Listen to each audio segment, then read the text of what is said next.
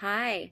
So I just want to say thank you to all of you who've cared about others by masking up and getting vaccines and doing the right thing for not only yourself, but for other people. Because I am those other people, right? I take immunosuppressant medications. So this Saturday, I went and got my booster vaccine.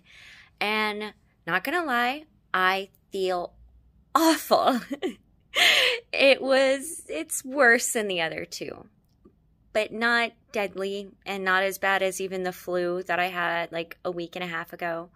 So I'm okay. I'm sore, keep spiking fevers a little bit, but I'm okay.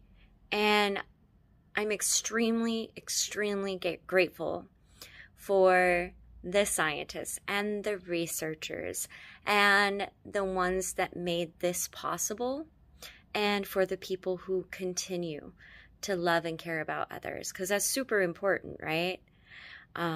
Super important to me. And so I just thought I'd give a little video, tell you what it's like to get a booster, and tell you thank you so very, very much.